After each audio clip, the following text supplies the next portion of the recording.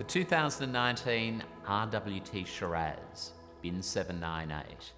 This wine is matured only ever in French oak. In this year, 57% of those barrels are new.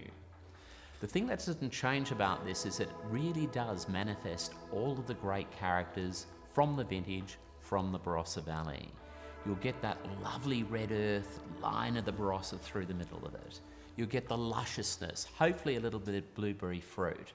There are savoury elements to this wine because it's out of the 2019 vintage. It really does epitomise the best of the Barossa.